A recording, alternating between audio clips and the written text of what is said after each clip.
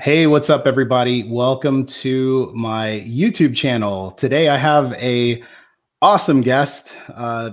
You may have heard his name around the photography circle. I've got David Burnett with me today. Super excited. We're going to answer your questions. I see a few of you are already here in the live stream right now.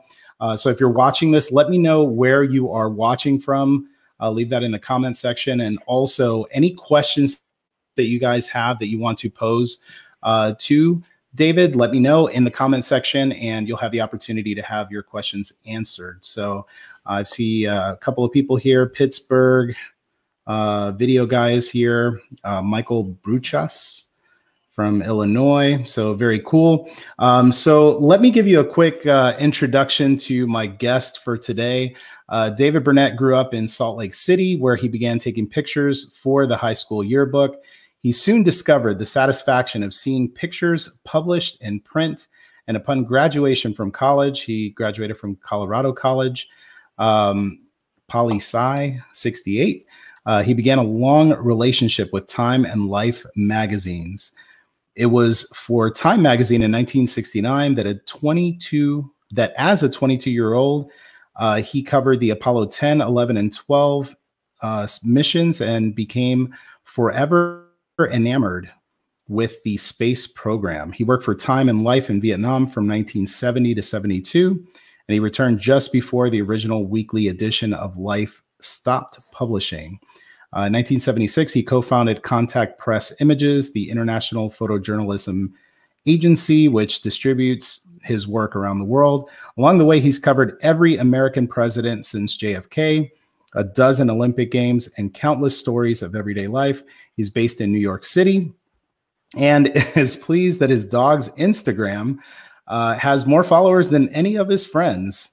So with that out of the way, let's welcome Mr. David Burnett. That's the one. My puppy's Instagram has 300 followers or something. And, wow. Yeah. You know, when we had at one point a couple of years ago, one of our friends said, "Oh my God, don't ever say anything like that around my husband." My wife's friends said, "He only has 50. If he knew there was a dog with more followers, it would be the end of him." So that's kind of my view of the online world. Yeah. Well, but, you know, it's nice to be here. Nice to be here. It's good to have you. It's good to have you. You know, we've had, you know, a few opportunities to kind of talk to one another. And, you know, I've always been kind of just fascinated by your mask. Look at that, Condo Trip 2.0. I mean, I just happen to be wearing this shirt. I mean, I know it's going to sound. You got to represent. This out, but no, it's a great. I'm down in Florida, and I end up the exercise I'm getting this couple of weeks has been bicycling. So this is a perfect weight for a bicycling shirt. So nice. So are you in New York City or? No, I'm actually in Palm Beach, and I was out doing a project in Wyoming and California, and then I went to LA. My daughter, the actress, was in a show, and then I came back to New York, and my wife had come down on what I refer to as snow avoidance duty, and had been in Florida for a while. And I came down here right after that. It was like early part of March, and then everything just locked down. So I just stayed here, and I mean, it's been a little weird for me that this big story, which is kind of turning into the biggest story of our lives, is going on. And I have to say, I'm not really shooting much. I haven't, you know, I'm in Palm Beach up in, you know, north of Miami and Fort Lauderdale, and touching my face. And I just have not like geared up and gloved up and masked up and gone out to shoot. I think probably if I was back in New York and I really made an effort to get back to New York, I probably could get back there. But I've just been, you know, I'm not a spring chicken anymore, and I'm trying to just be a little bit smart about it. So that makes sense. That makes sense. Yeah, you're right down the road from me because I'm in Orlando, Florida right now. So sure. Well, so Didn't realize you were a Florida guy too. Yeah. So I mean, Yeah. I'm here. I'm happy to be here. It's turned into, like, honestly, I said to somebody the other day, it's the first time in 50 years I haven't like grabbed all my gear and gone out and tried to make sense of some story. And you know, I have my mask made from a puppy T-shirt, little dinosaurs, and I'm pretty good about trying to wear it. And unlike the governor of Florida, I actually know how to put mine on. Oh man, major burn. I mean, did you see that one where he's I putting the did. ear thing over his head? And he had the other one just hanging. Maybe he has a tiny head. I mean, I don't know. There are people for whom that would work. No, anyway, you know, he was just staring at the thing for a minute, trying to make sense of it, and then just completely botched it. So pretty much everything that he said from that point on was just immediately discredited. It's just like, right. And rightfully so. Yeah. Sure. He doesn't qualify to talk on it. I have to say, his on the other hand, his signing interpreter is worthy of an Emmy, I think. I don't know if you've seen a couple of these things where he has the guys right next to him doing these unbelievable movements to try and sign what he's saying. And I'm sure it's probably not that easy to interpret what he's actually trying to say. But oh, for sure. They're using words that probably, you know, no one even had it in their vocabulary like 3 months ago. So I saw one, I think the interpreter from Georgia was the one that I saw, and he was very animated. Well, this guy looks like, do you know, there was that very famous video of Nelson Mandela. I think he was maybe accepting the presidency of South Africa or something like 15 or 20 years ago. This guy got up next to him and is just doing like nonstop. Oh, I remember this. Total makeup. And then one of the morning shows got on an actual signer and interpreted what this guy was saying. And all he was saying is like, I'm very happy, and then to be here, I'm happy to see you, and I'm very happy to be here. But he was on like it was the official guy. It was I feel like this happened fairly recently. Was this a while back? Well, I'm sure it does happen, but I mean, I saw the governor 10 days ago, and the guy was unbelievable who was signing for him. I mean, some of them are just doing their job. Some of them are going for an Emmy. Oh yeah, no doubt. They're trying to get on SNL, I think. You know, they want to get spoofed when SNL finally gets around to doing their skits again. But you said something at the very beginning of this that I thought was really interesting, and I wanted to kind of pick your brain about this because, you know, you've covered a lot of major news stories. You know, definitely. I mean, I was born in 1980, so you've covered news stories. Dude, really? I mean, I was already in decline by then. I don't know about that. I think you were starting to get your wheels turning. It was a good year. That was, you know, it was Reagan. It was, I mean, 79 was an amazing year. 80, well, we had the elections. That was Jimmy Carter's attempt at re-election. We had the hostage crisis with Iran.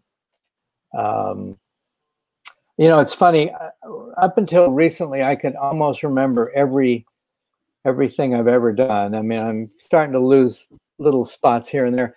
The thing we did at Contact with all of our slides, I invested in, I don't know, it was like several $1,000s for a printer attached to a little Radio Shack Trash 80 that gave you 8 lines of 40-character text, 4 on top of the slide and 4 on the bottom. And for the first time ever, you could actually print onto a slide mount what it was. Oh, wow. And we have always done, forever, always done the first 3 letters of the photographer. So I was BUR. And like the Iranian Revolution would be 7901, January of 79. And then Ayatollah Khomeini or whatever. And we carry that on now. I mean, when I do my digital pictures, I do the same thing. It's BUR 2004. I usually, now that I can, I add the date. So it'll be 200422. Palm Beach, blah, blah, blah, blah, blah, blah, whatever it is. What this lets you do, above all, and you have to do it year, month, day, is that everything becomes sorted by time. If you do it the stupid American way, which is month, day, year, nothing is sortable that way. But year, month, day, year, okay, big block, and then month, tinier, and then day, tiniest of all. And it's a great way to kind of, which is, I mean, I have friends who are like, hey man, when I just said something the other day about 1982 with the Pope, how'd you get that picture so fast? And I'm thinking, oh yeah, that was well, actually it was 83. It was July of 83. The Pope went back to Poland for the first time after the crushing of Solidarity. So I just type in on my laptop, which I don't have everything on my laptop, but I have a lot of stuff. I just do BUR 8306, boom, and it pops up that fast. And you can just, okay, and send it over, and somebody's like, holy crap, man, how'd you find it? How'd you find it so fast? So how at this point, how many photos are we talking? You know, I have never counted them. I mean, I started shooting Kodachrome in 74 or 5. The first roll, I did a little bit in 73, but I was still working for Gamma. I worked for Gamma, the French agency, for 2 years right after Life closed. And that was when I started getting into Kodachrome as a film. For those of you who don't know what film is, now let's see, where is it? I have a little box here. Well, I've got my little Holga with 120 in there, but somewhere I have a box of film here. Kodachrome was the most beautiful film, and there was Kodachrome 25, and then Kodachrome X, which was 64 ASA, but a little too contrasting. The 25 to me was pretty slow. In the summer of 1974, they came out with Kodachrome 64, and I was sent one roll at the end of the French presidential campaign that I'd been the winning candidate's photographer. And I had this one roll in my 35mm camera with an 85 on it, and I shot a roll of him, and I sent it to New York, and that became a Time magazine cover. Oh, wow. And it was like all of a sudden 64 ASA you could deal with. Like I'm sure all the people whose names I see here, Camera Junkie and Molly and Gabrielle, have never in their lives shot anything at ASA 64. And maybe I'm wrong. I could be very wrong, but I can't meet anybody else like, yeah, I'm shooting at 800 or 1,000, and if I have to go to 12,000, no problem, which these new cameras will amazingly do. But 64 was a whole other world, and it kind of forced you into understanding what the capabilities were that you had, and what you couldn't do, what you could and couldn't get away with, you know. And I don't know, I've loved every stage of being a photographer. I started with a Rolleiflex at the high school yearbook, and then I bought my own Yashica mat, which was the $100 Japanese version of a Rolleiflex, twin lens reflex, where you put the finder up and look down, shooting 12 square pictures, 12 pictures, not 1,200, not 12,000, 12. Wow. Choose wisely, my friends. You know, as Art Goldfinger said to James Bond, choose your next witticism very carefully, Mr. Bond. It may be your last. Because that's how you had to be when you were shooting film. Even 36, that was like a big deal. But when you got up to like 28 or 29, you're starting to look around like, what could happen? And do I have enough here, or do I need to reload really fast and be ready with a whole roll? Like covering the Olympics, when you were doing a relay race or a long race that was like a 3,000 meter, like that's 7.5 laps, and you're shooting 5 or 6 frames coming out of the corner, and maybe 6 frames, and then shoot the other camera. And it's like, okay, every time they would run by you, you'd have to see how many frames you had left on that roll of film. Every lap you had to do that, and then figure out, well, do I have enough to get one more? Yeah, what the hell? Nothing's going to happen, you know. And then when something happens, shoot wisely. That's the one thing. I think that's the only really obvious. Well, there's two things about digital photography. I mean, I realize you didn't ask a question. No, this is wonderful. This is great. Giving guest, I just keep love talking. it. No, the one thing I really dislike about the whole digital thing is that you shoot a picture, you immediately look at it on the back, and it's like, oh my God, see that speaker there? Oh, see it? Oh my God, I'm going to shoot it. And then they go punch the button and say, oh my God, look at that. I am awesome. Well, can you see it? Okay. I must be an artist. I must be an artist because look, I've just made art. So I hate that part, that people are so self-congratulatory out of the fact that they just made a picture. And I think something has been lost in the fact that a memory card will give you a couple of thousand pictures. And I kind of wish that people had that pit of the stomach worry about, like, God, I've only got 6 frames left. How am I going to shoot them? And so even with people who love shooting as I do, I mean, okay, A9 with a 100-400, awesome. I love this combination. I can do everything with it, but I can do so much with it. And I have a 70-200, almost never used because this thing is so good. But what I also understand is that everything has its moment and its limits. And I try and convince, especially people who are like just getting into photography right now, who have never understood the pain of what happens when I only have 3 frames left. To buy a little camera, like buy a little Holga for, you know, $30. They're making them again. Put a roll of Tri-X in, put away the really good cameras that you're going to make your living with, and go out and try and shoot 12 frames where every frame makes you think about what it is you're doing. It's a wonderful exercise and a wonderful way of trying to force yourself into understanding how not to waste pictures. I mean, you know, with a memory card and batteries, unlimited space, you're not really wasting it. It's like something that physically was here and then is gone. But in your mind, if you become sloppy, you know, when I worked in France, one of my all-time favorite descriptions from the agency photographers was they would just kind of be dismissing the machine gunners. You know, like the 36, you could be through that in about 10-15 seconds. And it was like, c'est terrible gaspillage. And gaspillage is this French word that kind of is like a beautiful, flowery, poetic word that refers to waste. Like they would just blow through a roll of film. And it was like, of course, only the French could make it sound poetic and beautiful. But honestly, there's something to understanding what your own discipline can be when you're shooting. There was I'm rolling here.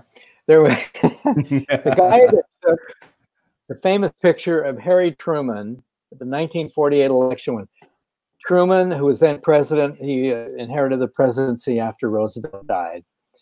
And he ran against Thomas Dewey. And the early returns looked like Dewey was going to win.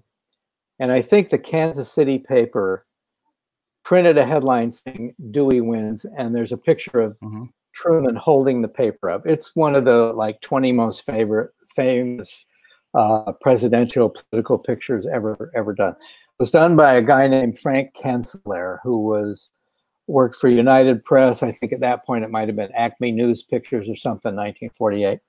But Cansey was one of these guys who he shot 4x5 up until probably the mid-50s, and then he shot with a Rolleiflex. And then probably by 1960 was using a Nikon. And that became the press camera for the whole of the 1960s. Some people would have a Leica, very much beloved, but really the Nikons were the cameras with the interchangeable lenses. And he, I saw him get off a plane where he had been the pool guy on the president's plane on Air Force One. He walked up to the UP guy, and what they always did was they had the local guy there waiting, and there was a guy on a motorcycle to take whatever film the pool guy had shot on the plane and hand it off, give it to the guy on the motorcycle who'd go downtown to the lab. And they would stoop and everything. And I saw him take this roll of film. It was a 35mm roll, hand it to the messenger, and they would always tell him which pictures to go for. Like they knew this one the best, or that was the best one. And he handed him the roll of film. And he said, "Print them both." Whoa. He'd shot 2 frames, and he'd shot that 35mm like it was a 4x5 camera, like it was a speed graphic. I mean, it was the opposite of overshooting and machine gunning and waste. He only pushed that button, even though he had 20 or 36 pictures, he shot 2, and he knew that each one was a picture. And there's something that I can't think that anybody working today couldn't understand from that. There's something to take away from it that we could all, I mean, I think about it all the time. Like the fact, you know, when I got my A9 and I realized I could do 20 frames a second, there were a couple of things I shot that I had never seen before, because the camera was so fast. It was getting into those little in-between moments. When you're shooting with my original like Nikon F, I think was 4 frames a second. So it's like, sounds like it's, wow, I'm getting everything. Yeah. And you think you're getting everything. It sounds like a lot of camera, like a lot of film being exposed. But when you see what 20 or 24 frames a second looks like, you start to understand that there are all these little things in between those moments. There are moments that you've never seen before. And, does that make it harder for you? Well, I mean, the thing is to know when to use it. I mean, I had this amazing experience at the Korea Winter Olympics 2 years ago, where first time ever I was shooting the skeleton sleds. Now that's, you know, there's bobsled where you climb in the sled, and there's the guy that pushes on the back and then leaps on at the very back. And then there's luge, where you kind of sit on the sled with your feet out in front of you. And then there's skeleton, aptly named when you see some of the accidents that happen. Oh, geez. And that one is like riding, like the way a kid would ride a sled. You got your hands forward and your feet behind you. And what I had never seen before was the fact that the start of the skeleton, the sledder is leaning over and holding on to the sled and then start to run.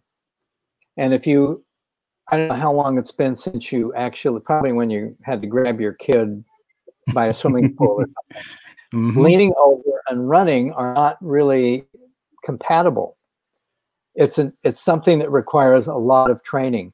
But the sled drivers are leaning over and then running as fast as they can, so their sled is right next to them. And as they're running, then they let go and they leap on. And I had always thought, I don't know why I thought this, just because I'd never seen it any other way. I just assumed there were always some point of contact between the sled and the driver. And I started shooting with the A9 at like 20 frames, and then I'm really good. And I gotta say, the 100/400 autofocus saved me, because if I had to do it manually, it would never work. They're coming right at you. I'm parked just over the, you know, off to the side of the ice. So they're more or less coming right at you. And there's this moment when they run, and then they leap, and they're just floating over the sled. And I had never seen that before. And the first time I shot a guy running at me, I looked at it and said, "That's unbelievable. Look at that." I mean, nobody there, but I'm like, "Hey, Dave, look at the thing you just did." You know, it's one of those moments where I have created art. Yep. Then I shot the next guy, and the next guy was floating over the sled. Wow. And then the next guy, and it just blew me away, because there are these little hidden moments. And frankly, in so many things, I think you're still better off shooting single frame than to machine gun something. Certainly, when they're in most things, unless they're running right at you, and it's a single frame is the winner, and it's really when you need to see that moment. So I don't know. I mean, I think there's something wonderful about the new camera gear. I love the new cameras, and I love the old camera. I mean, to me, it's super fun when you can do both in the same day. I mean, I'll carry my Sony gear, and I love the little guy. I've got this little 6600, which is just with a funky old cinema lens on it from the 1940s.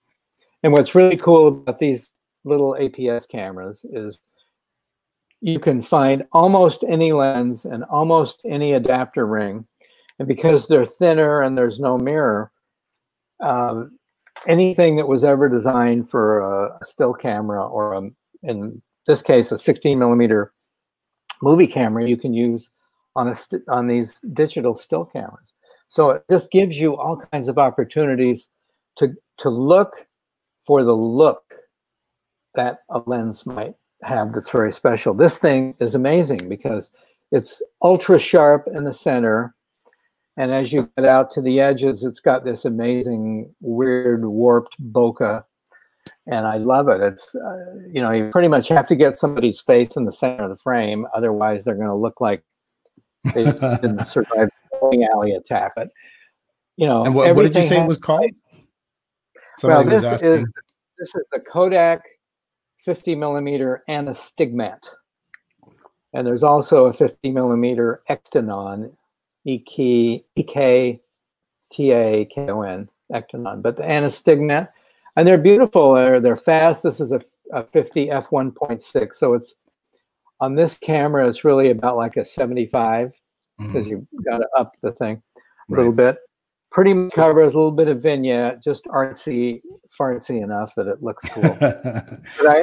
And I've got an old Soviet era lens, a Helios lens from a Zenith that works on the full frame cameras. It'll cover everything. So yeah, I mean, you know, everything is everything's relative, obviously, and depending on what it is you're shooting, if you have the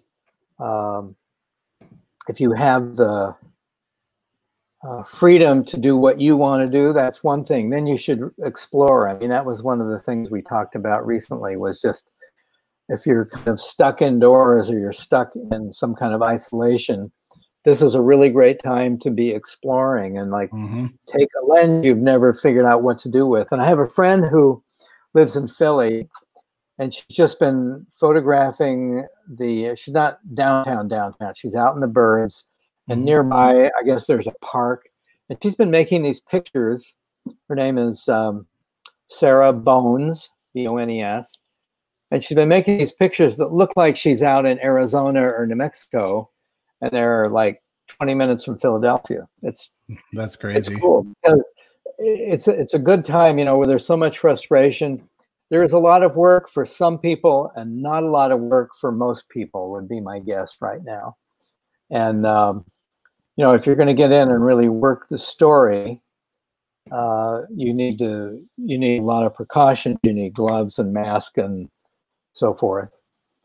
So now we're looking at a picture of mine.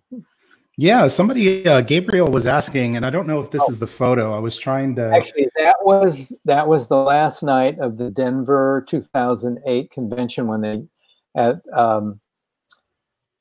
Bronco Stadium outdoors. So tons of light all the way around, and then a couple of big hot lights nearby, and that was Barack and Michelle. Oh Michelle Obama. How could I like? It's been a while since they've been on the stage. It's been a while. Everybody's name. yeah, that was just after he gave his acceptance speech and the family came up, and it was, that was my Canon period, I think. I probably like a 80 to 200 or a 70 to 200, something like that. Okay, And so you were a bit farther back and then just kind of pushing well, in? they were on a little runway that kind of came out a ways, and they were walking out to the end of the runway where we were, and they got closer than that. I have some really tight faces. I don't think I had the 300. I think it was 70 to 200. Okay, so that answers that question. So Actually, Michael B, the 6600, that, did you get that? It's Kodak Anastigmat 50 millimeter. Anastigmat. We got that one. I actually have a question for you too, because I know you love working with these vintage lenses, and I was curious to figure out. So I started with film. This was like late 90s for me when I started with photography. And so, you know, some of these older lenses, obviously, they weren't things that I was familiar with back then. And even now at this point, not really too familiar with them. But I was curious to figure out, when you were shooting back then on film, you were talking about the film stocks that were available. Obviously, they weren't great in low light.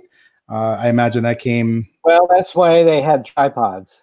Yeah, exactly. Exactly. I mean, you really, honestly, you realized how valuable even a cheap little tripod was. I mean, so I'm not to cut you off here, but I'll just say one thing. I started shooting with my 4x5 seriously in 2003 and in 04. And at one point I had a big tripod, and it was too much to carry. So then I found a Velbon Traveler, and I put a ball head on it, and it was like $40, but it got up high enough that I could look at my camera and my knees would still survive. And it wasn't a question of like a giant heavy Gitzo. You just needed something to calm it down, and shooting with a cable release, you know, it's like, that's sign language for a cable release. And it was really, you know, it added so much sharpness. So when when in doubt, I mean, if the light is crappy, go with it and just keep the camera from moving. Back then, did you buy? They have tables. Right. And so the tripod was a big accessory, but back then, when you would consider buying a fast lens like that Kodak, 1.7 or any fast glass at that time, were you buying it because of the fact that you couldn't, basically, of the limitations of shooting in low light? So this does fall into the category of what's your favorite f-stop, which is a fair question. I fell in love with, and I still use with an adapter ring on all my Sony cameras, a Canon, about a 1983 Redline 50 millimeter f1.2L, and the L lenses were the big deal for Canon. And I mean, the new stuff is so good. It's so good. And I just haven't gotten around to, I'm still trying to use the stuff that it's, the new cameras have also got the joy of the C2 button here, which, there it is, which you can set up. I mean, I guess you can set up any button, but I like the C2 because it's right up there. And that's below the little TV screen that I'm looking at right now, up about 8x. And then I just go in on somebody's eye, move the little orange box around, lock on the eye, and I go right to focus. Right. And 2 years ago, I did a trip to, where was it? Let's see, was it 18? No, God, was it 2 years ago? 2018. I did a trip in the spring of 2018 to the World War I battlefields in France. And I took an A9 with that 50 Canon on it. And I did the whole shoot with that. And I wasn't on assignment. I was just shooting for myself, but I wanted to be able to take pictures that I liked.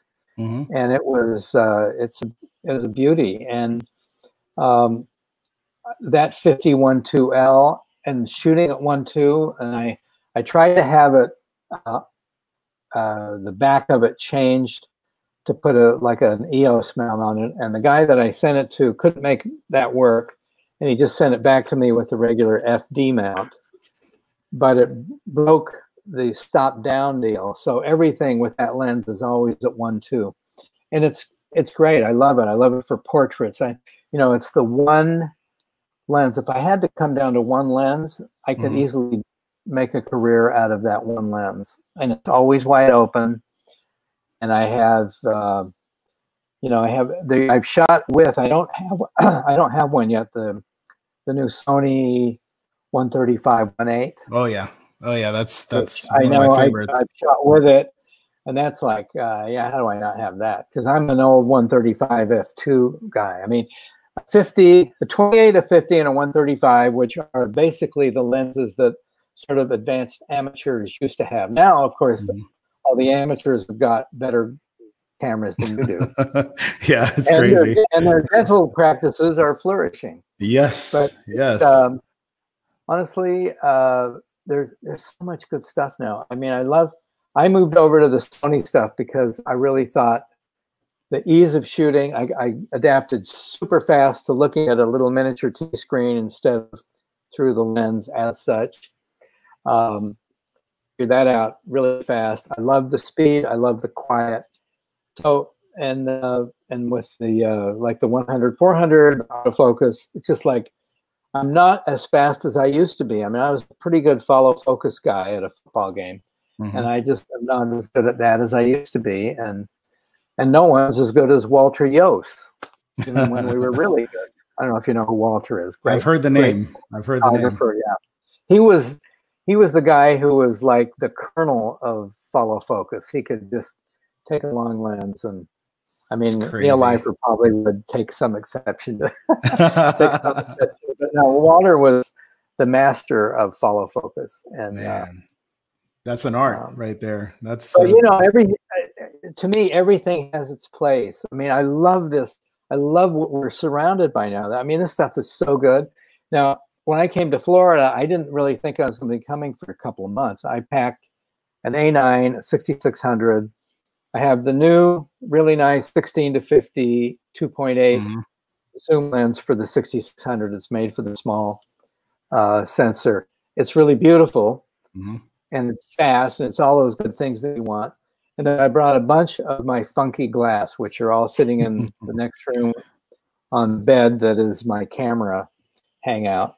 One of the things I've been trying to do down here is where I'm staying is very near literally like 50 yards from this little island that is the home to like hundreds of big seabirds every night. And then 6 in the morning, it's like, okay, breakfast, and they all fly away. But then sunset, they come back, and the look of the way these squadrons of ibises come in at sunset, it's absolutely like an air show. It's like the Paris Air Show, and they don't kid around. And there'll be some smart-ass flyer who's going to get his wings taken away, but who's cutting a turn in front of everybody else. I mean, it's really something. So I've been trying to shoot some high-speed video of these birds, and mostly I'm just out there like, wow, that's cool.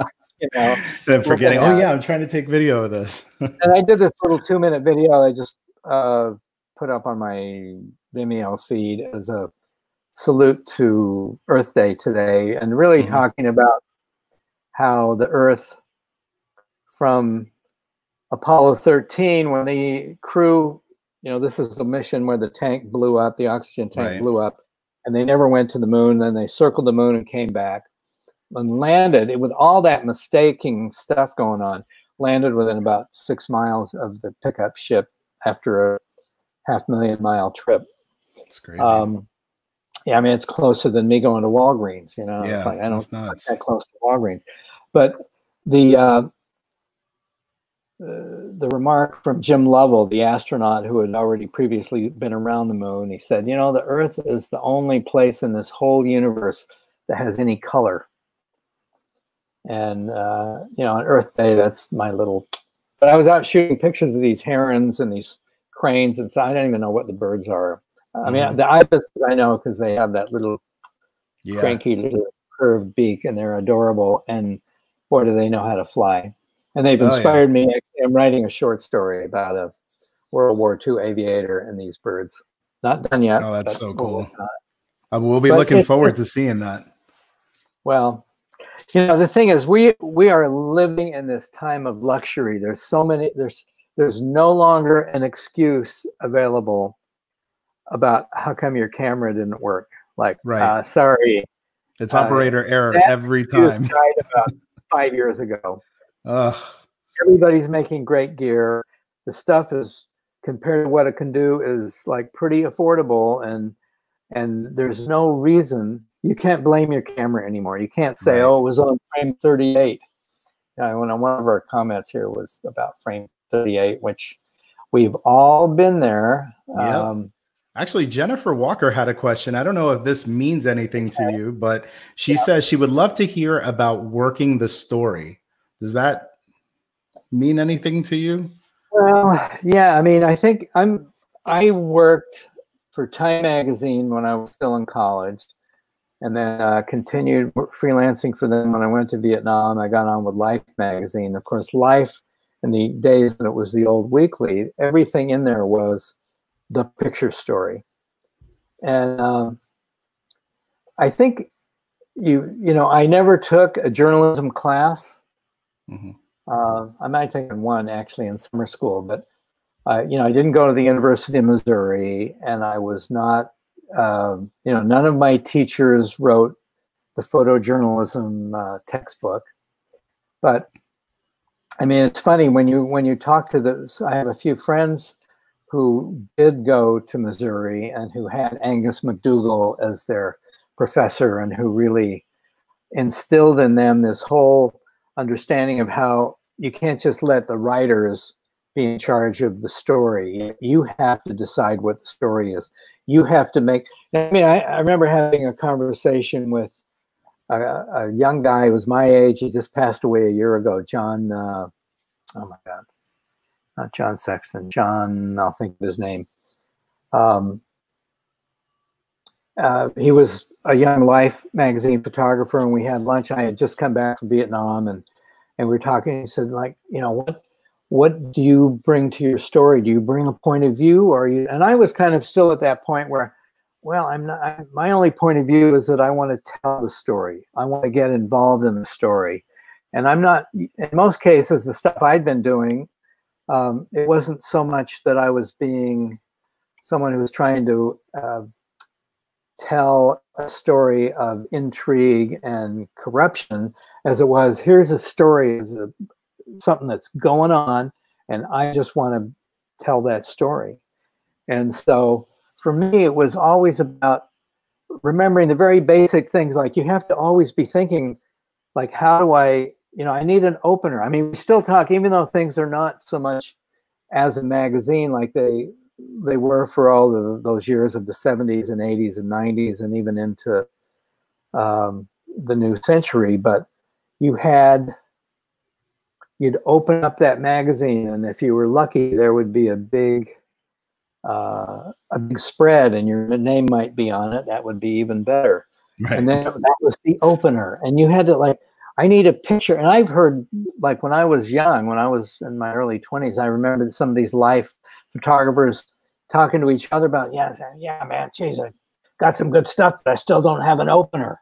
How am I going to tell that story? What's the first picture going to be that somebody's going to turn that page, and then all that they're going to want to do is to keep turning that page and see what the story is that I'm telling them.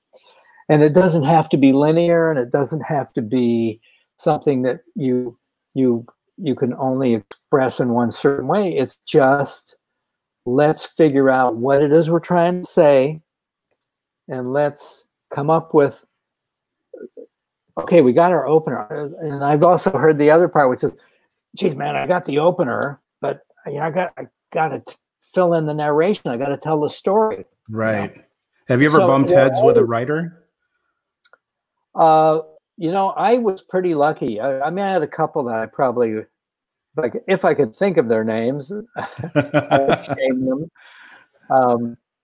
But in many cases, I was lucky to be working with writers who I would be so focused on trying to see one thing that I'd miss what was right in front of me. And in fact, in this one story in Vietnam, we're at this fire base and we're looking for I don't remember, we're going to find something. And along the way, we see a guy that we know and his girlfriend, a local Vietnamese girl. And she is got her little purse and he's got his rifle and he's got a backpack. In addition to the purse, she's carrying a grenade launcher. And it was just this it was like this little middle America scene of a couple on the front of their house posing for a picture, except here we are at a fire base in the middle of I-Corps or 2-Corps actually. And I just like talking to the guy about what's going on. And my writer's like, well, English guy, he's like, well, maybe I ought to make a couple of pictures. And I think, yeah, you know, that's a really good idea. And that, of course, that ran a full page. That picture ran a full page or maybe a page and a half or something in the story. Oh, so I have to say, I'm lucky in that I know that I don't see everything. I did a project, I can't even believe that it's like 30 years ago with, it was a PBS show called On Assignment. And it was a 1-hour show and they spent about 15 minutes of it with me and about 20 minutes with Alfred Eisenstadt, the famous life photographer, and about 15 or 20 minutes with Jody Cobb, who was on assignment in Jerusalem for National Geographic. And Jody, and one of the times she's sort of talking to the correspondent about it, the whole thing, she said something that I've tried to remember ever since, because this was back in the like the early 80s when you'd still get sent for the Geographic for months at a time. Sometimes they still had the money and the interest and the budget and the desire to just make it all good. So she said, every time, you know, I got a lot of my friends are passing through, people come through Israel on their way somewhere, and every time somebody comes in, I ask them, say, what do you notice that's kind of interesting or shocking, or what do you know, what strikes you? So I've been here 6 weeks and I'm already so used to what I'm seeing here that I know I'm missing things because the familiarity is overriding my curiosity. Right. I thought, wow, and she didn't even put it quite in those terms. It was just like she knew she needed help. And what I thought was so cool was that from that, I have always tried to remind myself to ask people what's going on, because that is sometimes that's the key. You know, you're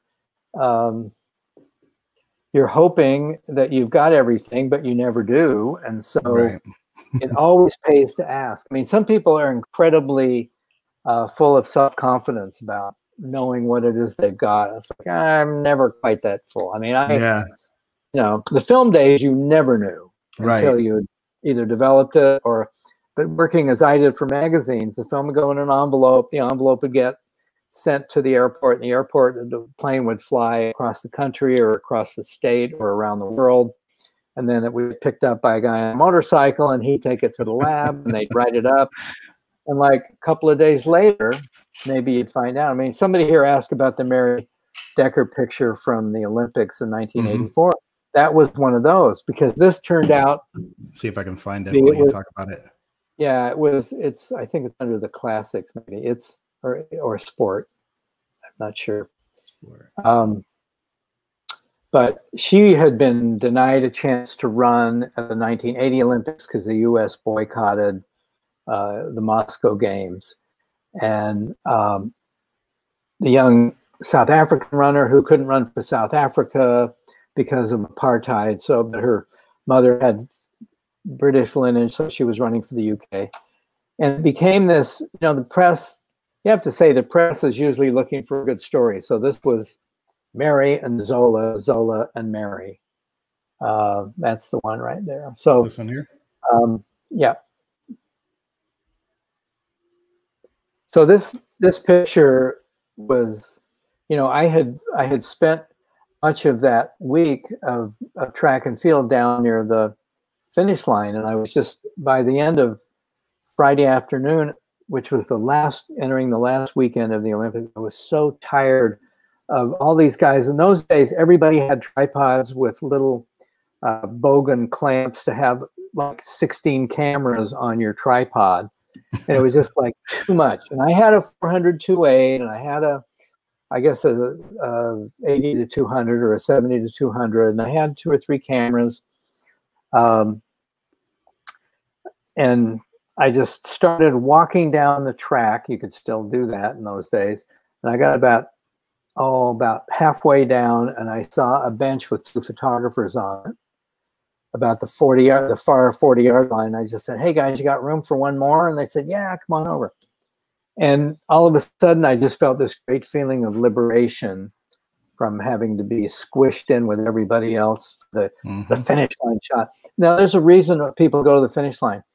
There's so much drama, and there's so much excitement, and there's so many good pictures that come from the finish line that's why people go there. So it's always heavily staffed. So this was down just after turn 4 as they would come around the track.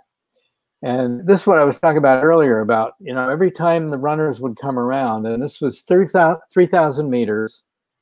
And from the opening gun, Mary Decker, who's here in red, Mary was leading the race all the way. And they'd come around, and they go the first turn and the second turn, and then the third turn, and they come around our turn, and I'd shoot with a 400. And then just as they come by, I would drop that and pick up an 85 and get them as they go by. Just had enough time to change cameras. And then you had about 45 seconds till they're coming around again. They did not ever wait for a photographer to change film. So that's why this whole thing about, oh, do I have enough? Well, I got 27 frames. So, okay, we got one more. And then, and I don't know what lap it was, but it was like 4th or 5th lap. Zola Budd makes her move and decides to take the lead, and she comes out of the 4th turn and then cut back in front a little too early. And I was by then shooting, I put my 400 down, I picked up the 85, and I'm just coming across here. And of course, with the new mirrorless cameras, you wouldn't have this issue, but a mirrorless camera, you only saw what was going on when you weren't taking a picture, when the mirror was down. The mirror's up taking a picture, it's just darkness. So you see this flash of stuff, and I'm just seeing this flash of red moving in a way that I kind of suspect isn't supposed to happen. And Mary has tumbled and fallen off the track into the runway, and all the runners go by, and I look up, like we're all just horrified that this has happened. And I grab my 400, and this is then like the 5th or 6th frame that I made with the 400. And I remember, you know, pre-autofocus, and I remember having this conversation with myself. Let's just make sure we're sharp. And it probably was a half a second that I thought that, but I just took that extra little tweak to make sure I was sharp, and I shot 6, 7, 8 frames. And then by then the infield photographers came over and just stood with their 24s and were shooting and essentially blocking everyone else. So the race ends. It's won by a young woman runner from Romania, but this is huge because this is man bites dog. Right. You know, dog bites man. Yeah, well, it's not really news. It happens all the time. Man bites dog. That's news. And so this kind of fell into that category. And her boyfriend, who she later married, and I saw her a year ago in Oregon. I saw her for the first time in 35 years. And It was a pleasure to see her under more pleasant circumstances. But she was her husband was a shot putter, big British guy, came over, picked her up and scooped her up and carried her away. And it was one of those horrific events because it wasn't supposed to happen. And I got my film out of my camera and stuffed it in my right jeans pocket. And then it got into an envelope, and then a guy took it and disappeared. And you just see your film disappearing with a runner. you know, that's how things were. And all the steps along the way, what I talked about before, you know, the motorcycle to the airport, put it on the plane, gets picked up by the motorcycle guy at JFK and driven downtown and up to the lab and inscribed into the book of pictures. And then, you know, 8 or 9, 10 o'clock New York time, the film comes down, boom, boom, boom, boom, boom.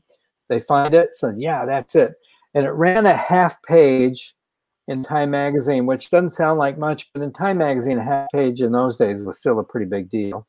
Mm-hmm. And it later ran in probably 30 or 40 magazines, double page here, double page there. But it kind of became this picture. But by the next morning, I didn't know if I had a picture. I still didn't know. And I ran into our editor about 11 o'clock. They said, well, should we go call New York and see how you did? Like, do we have to? Really, do we have to do that? Can I just go have lunch? You know, and I called New York, and, you know, there was no way yet of seeing it. I couldn't just like put it up on a screen because screens didn't exist yet. Right. And so I called New York and I got Michelle Stevenson on the phone, and I could barely, I would like, well, Michelle, Michelle, you know, how'd it do? How we look? Oh, it looks okay. We're going to use one. Like, oh my God, it's only okay. Yeah, seriously. I still didn't even see it. That was on a Saturday morning. The games ended Sunday. And I left Sunday morning to go join the Geraldine Ferraro vice presidential campaign. And it was only like Monday afternoon or Tuesday on the Ferraro campaign that somebody finally had a copy of Time magazine, and I saw the picture. So, you know, there's something wonderful about that awful feeling about not knowing, I think. Sometimes I think maybe we know too much. Right. But it was, you know, it was a good picture, and it got well used, and that's all you can ever ask for. You know,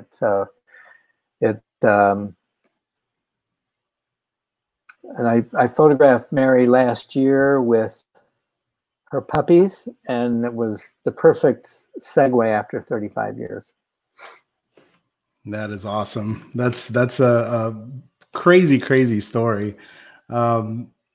I recently saw, and we're talking late, I guess this article is from November 15th, when you were covering the impeachment hearings. And I remember I saw you on TV, and there you were with this giant camera, which I couldn't really tell exactly what it was, just from the few, you know, shots that they were showing on the news. But, you know, it turned out later that you were using a 4x5 camera to shoot the impeachment hearing. So tell me a little bit about what was your thought process into doing that? The whole joy of shooting a 4x5 has to do with the essential conversation you have with yourself starts out with, okay, how am I going to put myself at a disadvantage today? and you know, I've shot different camera formats, medium format. I loved shooting with my Mamiya medium format cameras in the mid-90s, both sports and politics. And then about 2003, 2004, I picked up a speed graphic. And I found this, I'm kind of the guy that gets the blame for the repopularization of the Aero Ektar lens, because I took my 4x5 out and it came with the standard little 127 millimeter Ektar. It's kind of a wide, like a 35 millimeter f/4.7. Now with Tri-X, you could maybe get away with a 30th of a second or something, but 4.7 just seemed kind of slow.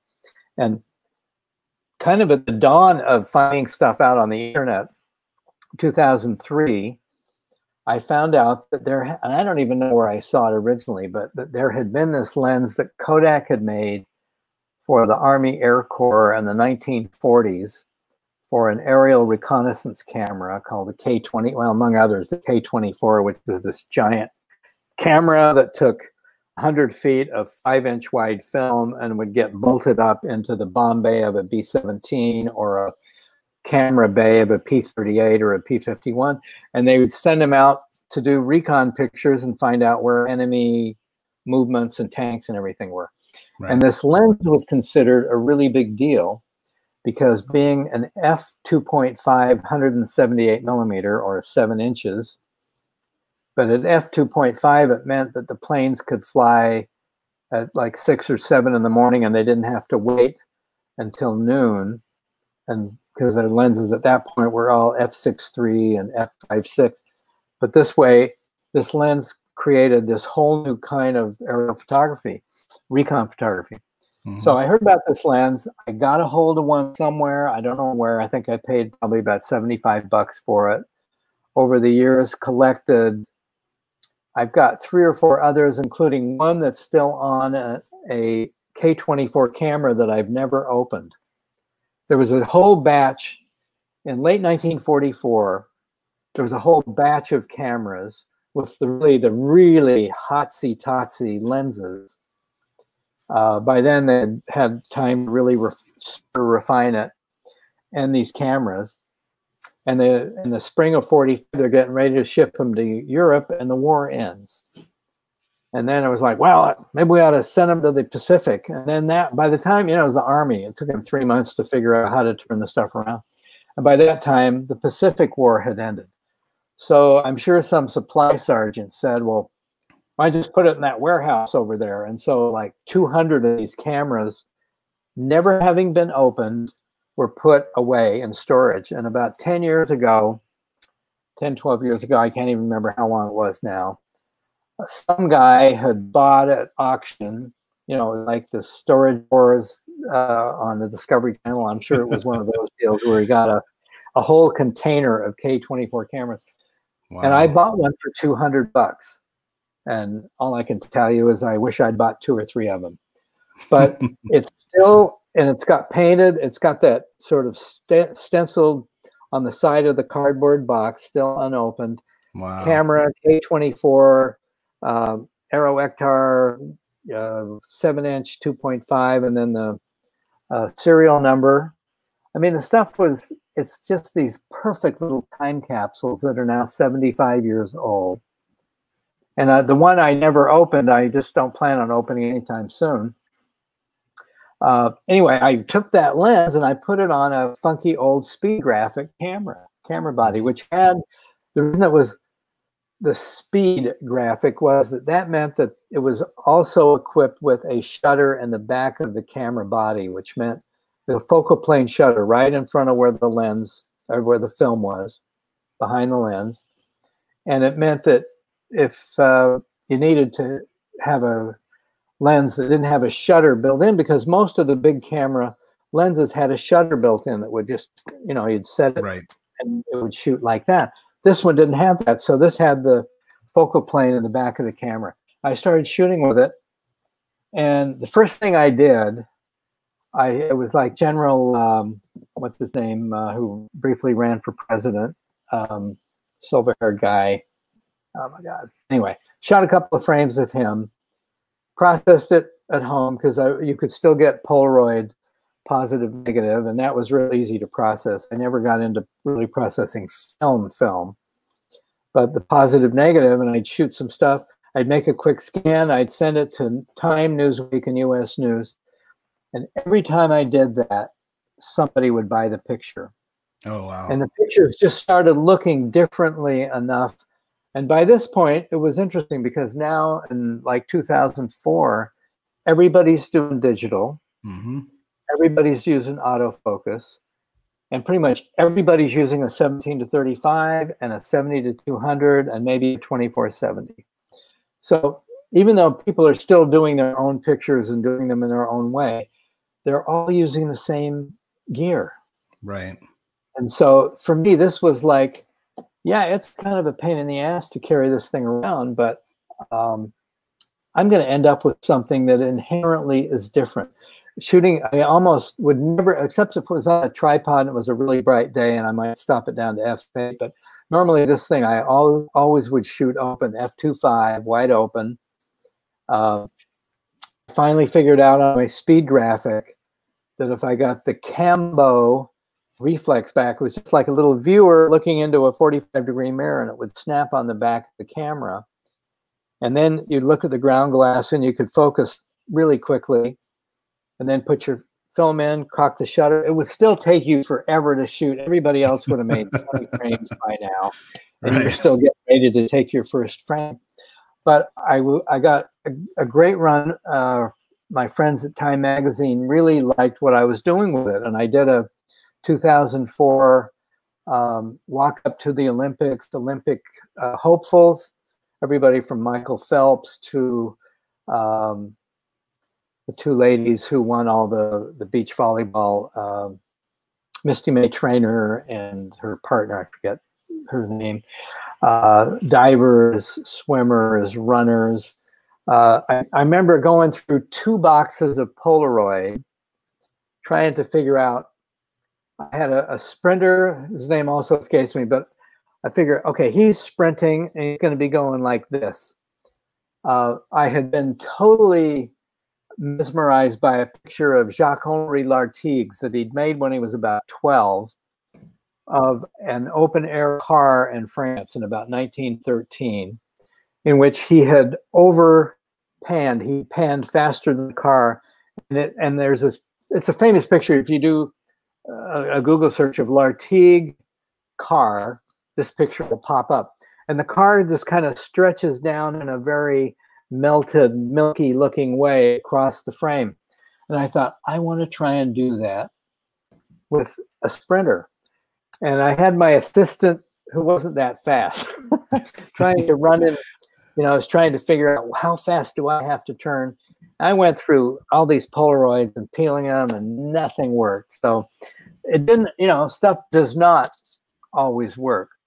But I loved shooting that stuff, and it kind of got in my blood. And I ended up winning the World Press Photo Sports Series Award in 2005 for 2004 pictures, including my Olympic pictures from Athens, because I took the camera with me to Athens and I shot with my one. Then I had one digital camera, and which I think was like a D20, Canon D20. But then I had this 4x5, and I just shot and shot and shot and shot.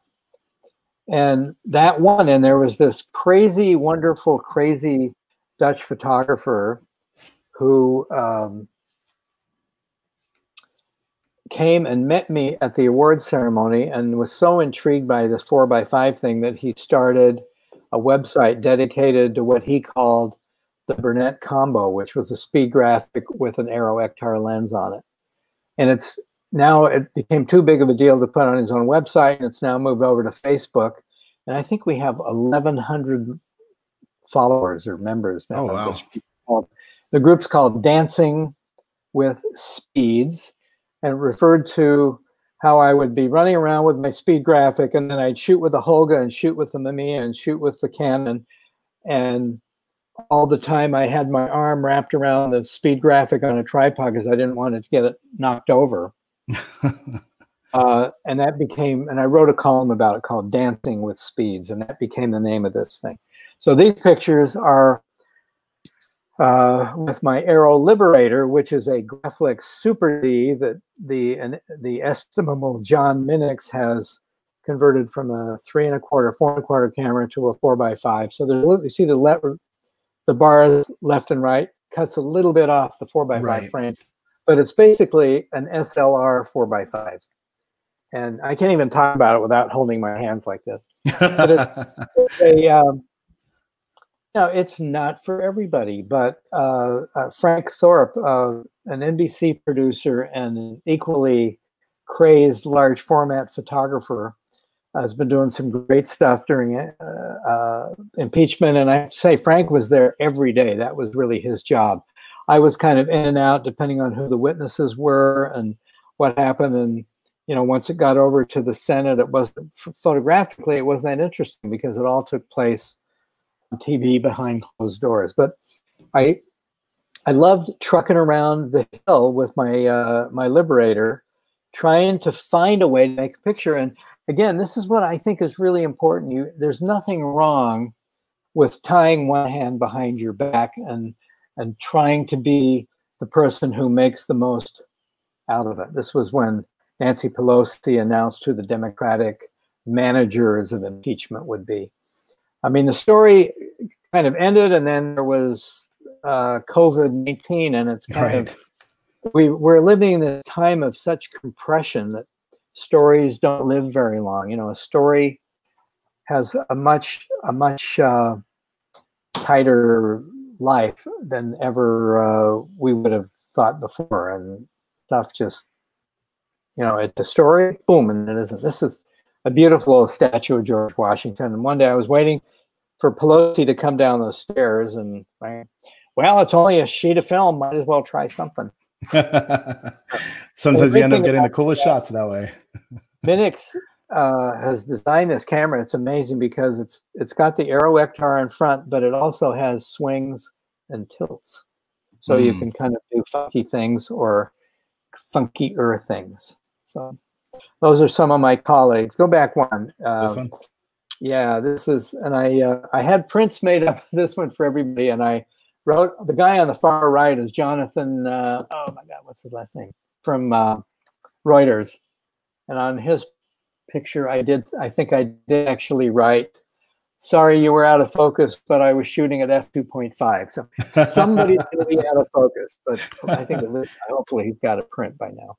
That's awesome. What's so cool about these shots too is that, I mean, honestly, you've covered 3 impeachments, and I was looking at all of the photos, and it's even hard for me to figure out when these photos were taken. I mean, these are like timeless, classic photos. I have to say, the one thing that I really love about shooting these big camera 4x5, so much of what we do, you know, with cameras that are shooting at 1.4 or something, they do have that very present look about them. And what I really like about these, frankly, I like that not everybody's sharp.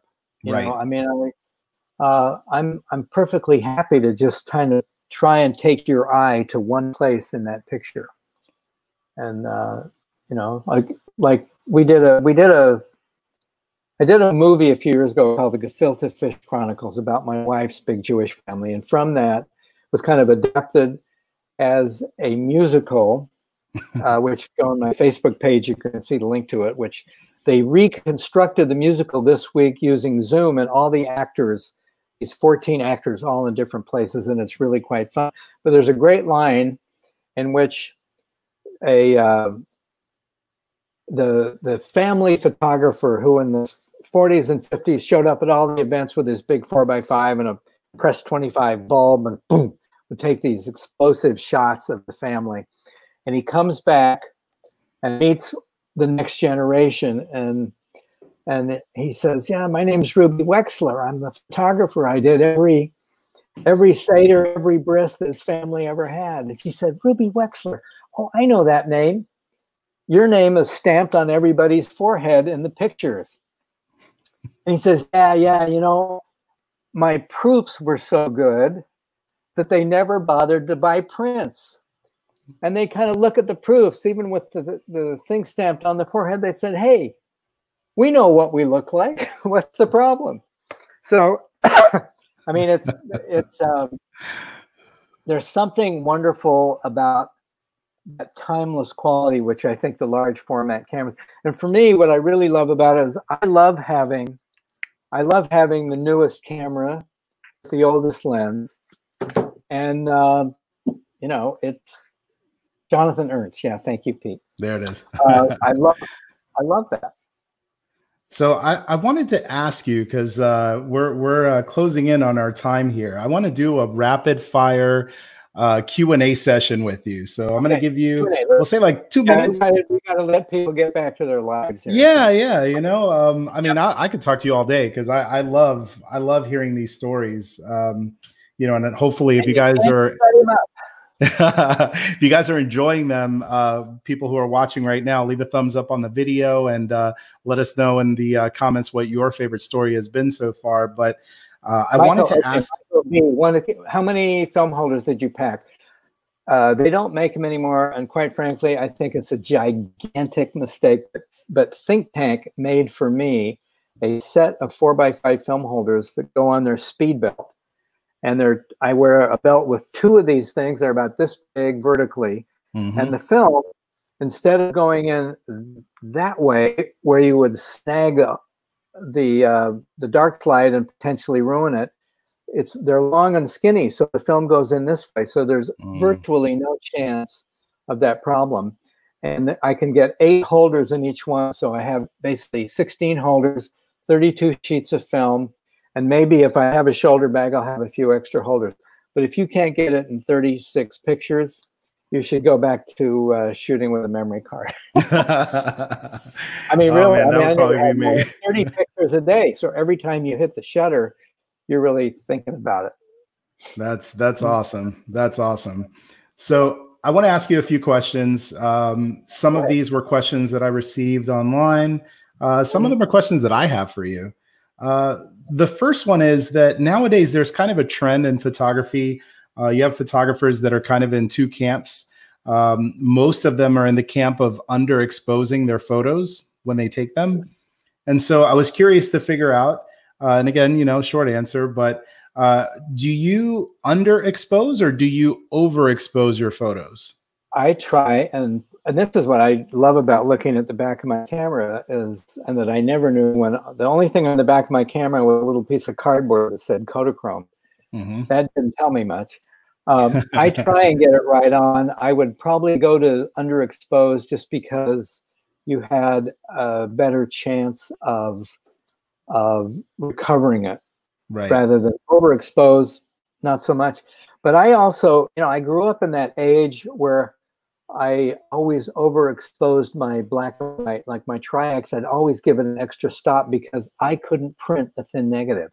So I was ready to go through and try and print.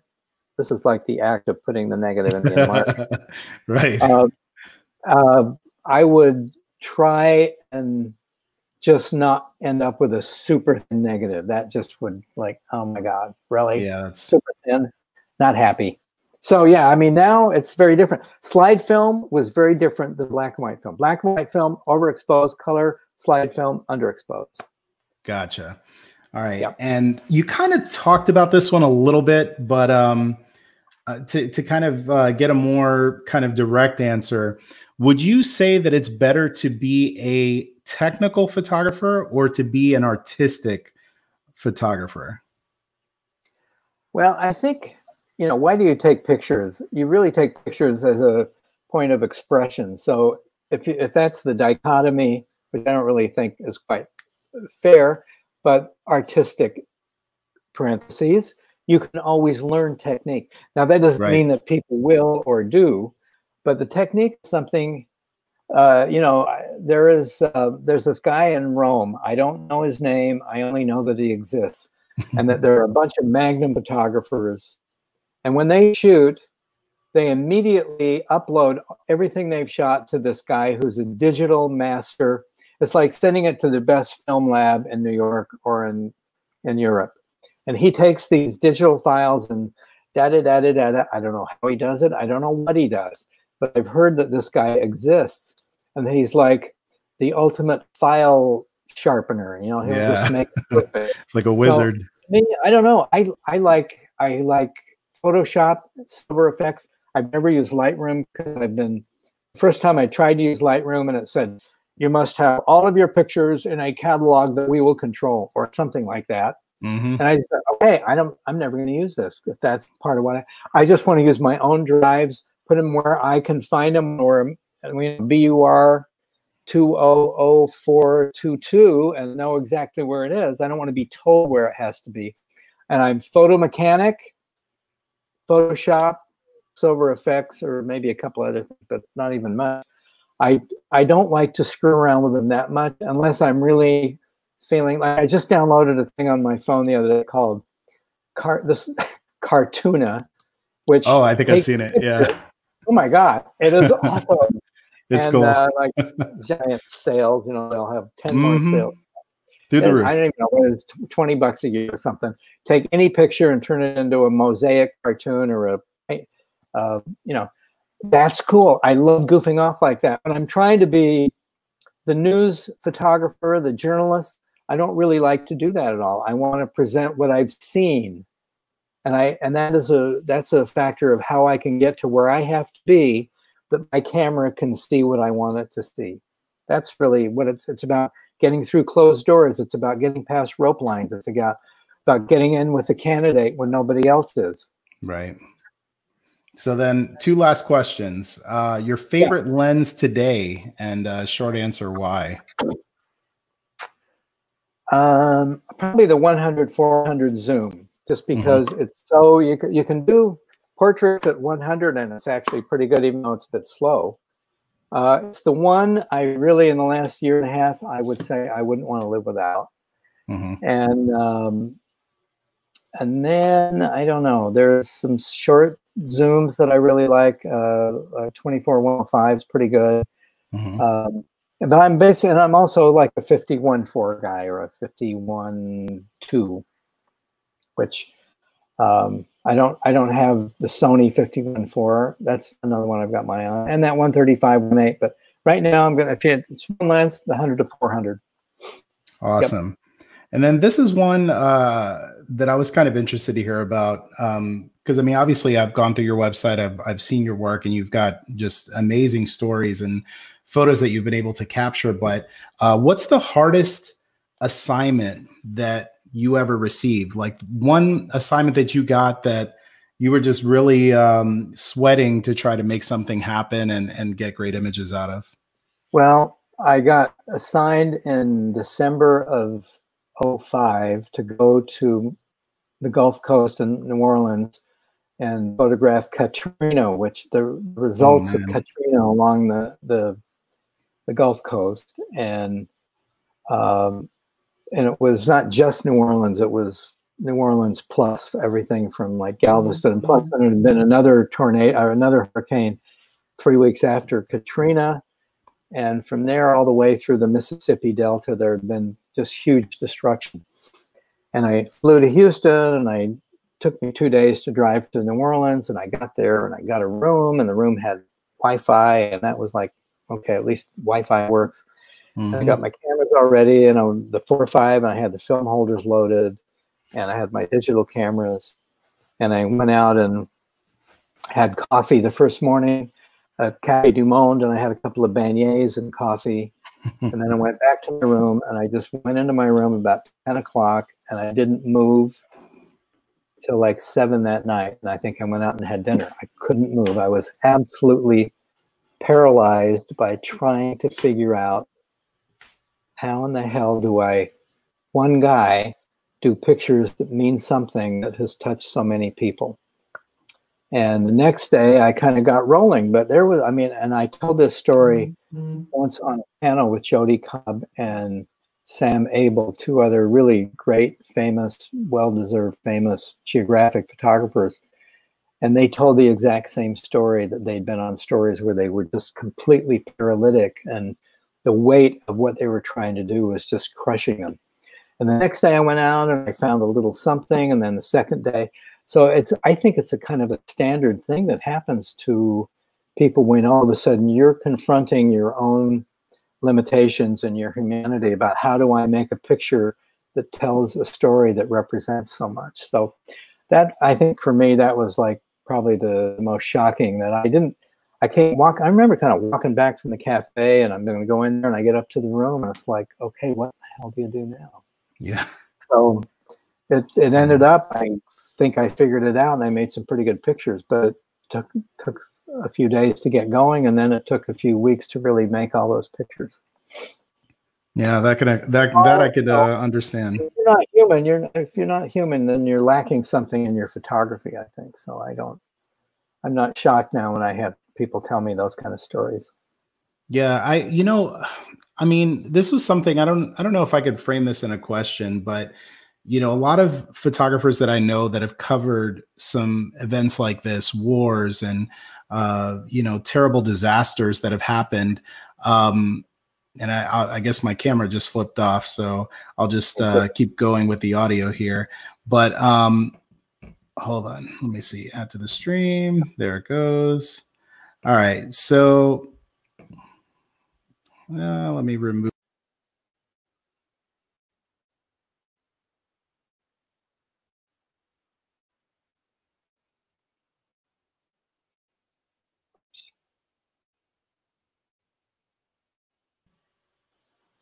Can you hear me? Yes. Okay, there it goes. Did it cut out for a second? It did. All right. I think my camera died on me here. So, but the question is, when all of these crazy things are happening and you've made a career of seeing just some of the most craziest things that could happen in life, do you see, maybe not for yourself, but your peers lose a little bit of their humanity in a way? Like, because I could just imagine if I had an assignment like that where I'm going to go see, try to photograph Hurricane Katrina and kind of what happened. I would just imagine, I don't know, like maybe I'm too sensitive, but I feel like that would just really hit me. I don't think that, I think you need that sensitivity. And if you're really trying to connect with people and do pictures that people will respond to, at the same time, is there a, does it take something out of you? I mean, I did it for 40 years, I suppose, 35 years. And, but I think what also happens is it feeds back into you. The energy feeds back into you. It doesn't simply take away from you. And even in tough situations, there are things that happen which kind of restore your humanity that might have been lost an hour before or the day before. I don't know. I mean, you could write a Susan Sontag essay about this kind of thing for a very long time, I think.